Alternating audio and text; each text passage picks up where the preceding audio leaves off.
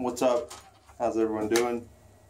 Got another little review here. It's not a review, it's a tip on how to reset your Garmin, because I had some problems with my Garmin 225 locking up on me after I charged it, and I thought it was updates. I tried updates.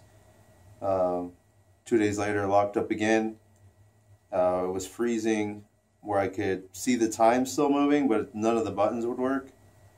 And so I was kind of getting tired of the problem. I searched deep online, and I finally found a forum where someone kind of explains how to reset it correctly.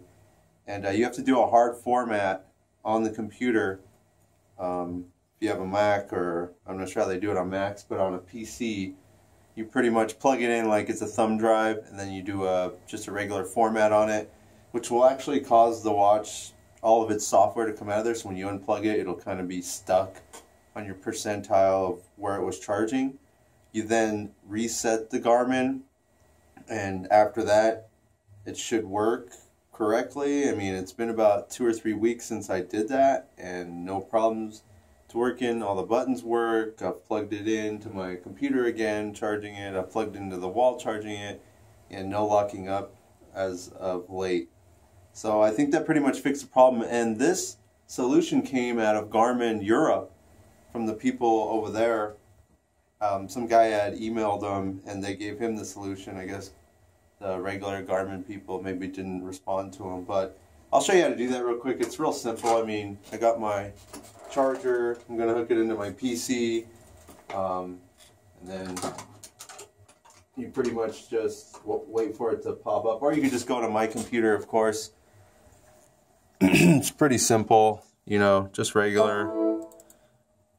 And it pops up as a Garmin right here. You right click, properties.